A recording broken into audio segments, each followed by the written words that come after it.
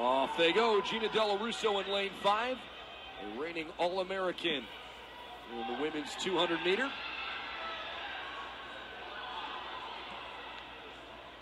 Everybody's pretty much holding their positioning, going around the back turn. Perhaps Sophie Stokes-Cervenek can make something happen down this final stretch. Really good closing speed from Dello Russo. She goes first, then Savannah Rajewicz from Wisconsin Lacrosse. 25.1 the winning time in that heat.